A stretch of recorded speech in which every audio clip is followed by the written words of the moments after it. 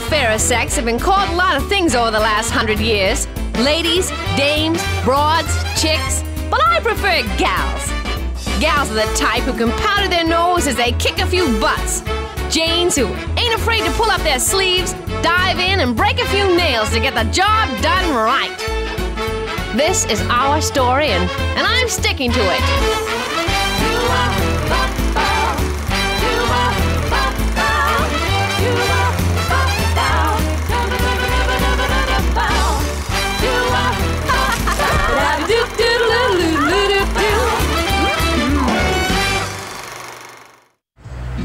When I want you, those goddamn pants get in the way. Sexual liberation meant never being able to say no to the fellas.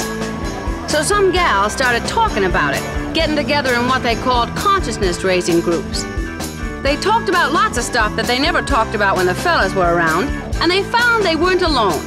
Lots of sharing happened. Women's health books like Our Bodies, Ourselves were passed around, and they talked about sex and choice. They learned a new mantra, no means no, and they took it to the streets.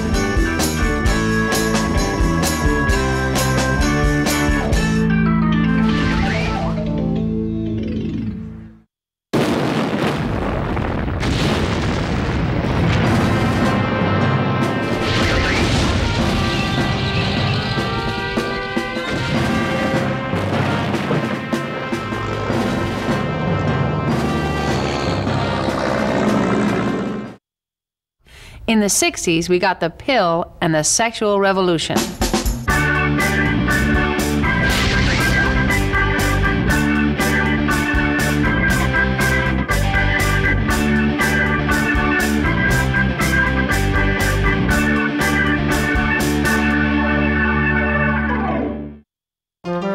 We weren't even persons in the legal sense of the word.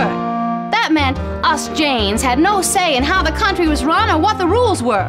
In fact, the only property a gal could own were the pair of shoes she stood up in and a handbag to match.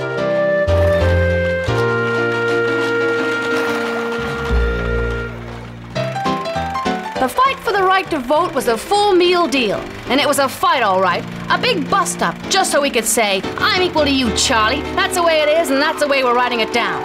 And it was worth all the pain and suffrage it took. Take Nellie McClung, for instance. Now, there was a busy gal with a mission. She was a suffragist, a writer, a journalist, and eventually a politician. But first, she and her sisters had to get the right to vote from fellas who thought women voting was unladylike. But our Nell had a sense of humor.